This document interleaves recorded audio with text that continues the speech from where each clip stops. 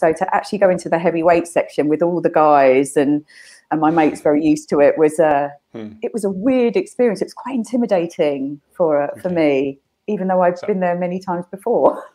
Yeah. Well, I just noticed the way you responded. We're like, with all the guys there.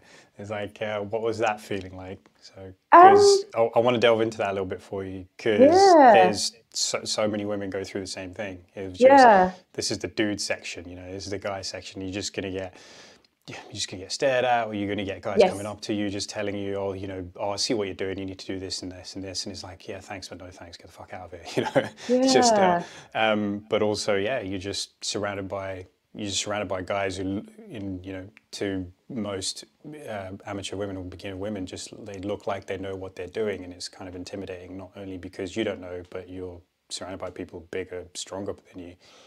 So, what was that experience like? It was. Do you know what? And there were women there as well, getting on with their stuff, which was lovely to see. And I'm glad I had my mate with me, because I didn't know what I was doing.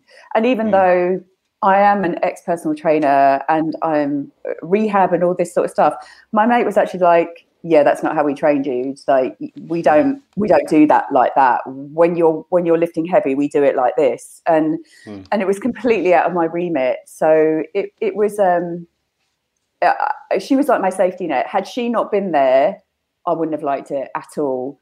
Sure. Okay. Interesting.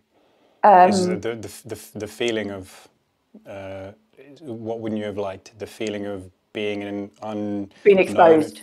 Being exposed, right? Being exposed. Not really knowing what I'm doing, worrying that I'm going to get it wrong, looking like I'm weedy, and that I don't know what I'm doing, and that I'm putting these tiny little weights on, and there may be a guy waiting for the squat rack, and he's looking at me, and you know, it's like, come on, get on with it. And it's all of that. And I was put into the position that I know many women have been put into, and it is intimidating. And even as a professional, I found it intimidating, because it was out of my comfort zone, because it's not Pilates, and it's not rehab, and it's not martial art, and it's not jumping up and down. It's lifting heavy weights that I've never really done before.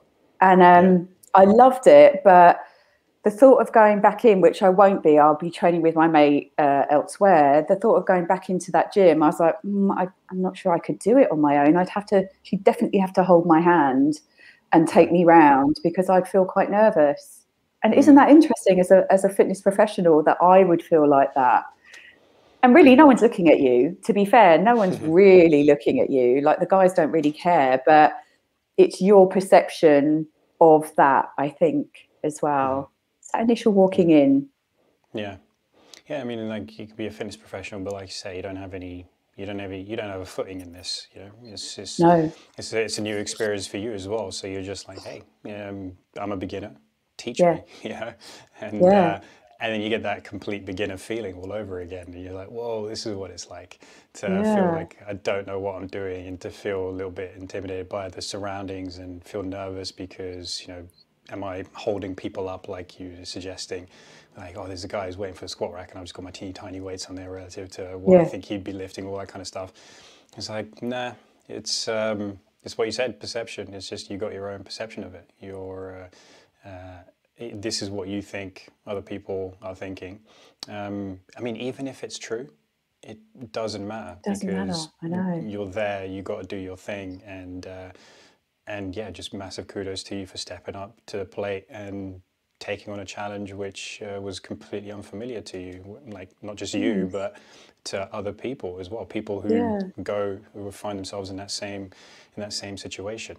It's like, nah, just don't worry. Like, I could say don't worry about it. It's like, okay, notice it. It's hard to move through it. Just put it aside. It's just like, just keep doing the thing you're doing. And like, after 1 session, 2 sessions, 3 sessions of doing that, you just start to realize your routine. You start to zone out from whatever else is going on. And another thing which is important is you've got the help of somebody who's way more skilled and qualified in that field than you are. So that's a excellent way of getting those nerves out, getting that intimidation out of your system, because you start off on the right foot. So that's an important thing to take on board. Is if you don't know what you're doing, hire somebody who does.